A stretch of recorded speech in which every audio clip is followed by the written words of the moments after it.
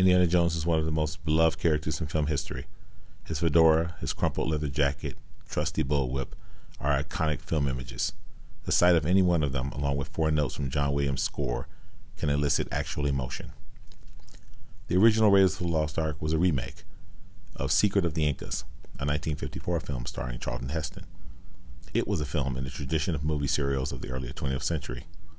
Heston's character, Harry Steele, was a rugged tour guide in search of hidden treasure, outfitted in the same gear as Indiana Jones.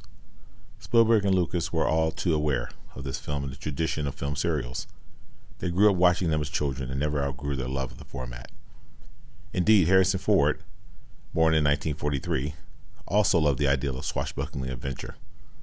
As a child of Buster Crabbe, Walter Reed, and Jock Mahoney, Ford loved the ideal of fighting Nazis and saving the day. The first Indiana film is a classic.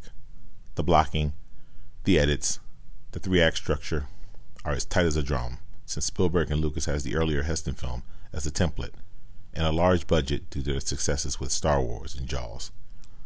Raiders of the Lost Ark was a light, jaunty adventure film with just enough dark notes to give the story dramatic heft. The result was one of cinema's great achievements, a film with mass appeal and artistic value.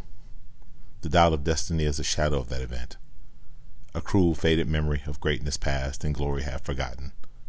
One would wish that the filmmakers would leave well enough alone and take their final bow, but glory is a seductive mistress.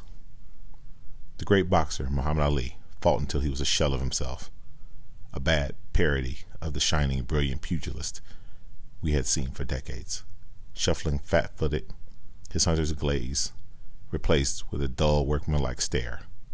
Ali carried on until he could fight no more, until his blazing hands and tongue were stunted by abuse and father time.